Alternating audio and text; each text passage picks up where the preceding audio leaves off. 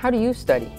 Well, I haven't always been a good student, but since I started my regular study habits, my grades have really improved. What do you mean by habits? A habit is something you repeat, like brushing your teeth every morning. It becomes part of your everyday routine. Like I said before, setting a regular time to study is a good habit. What are some other good study habits? Having a good place to study is important.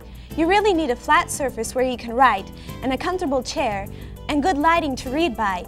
You also need a place without distractions. Distractions are like a noisy television, or music, or other people talking around you. And talking on the telephone. Right. Don't try to do your homework while you're talking on the phone or watching television. It simply doesn't work. If you can't get away from distractions in your home, the library is a perfect study place. It's quiet and has tables and chairs.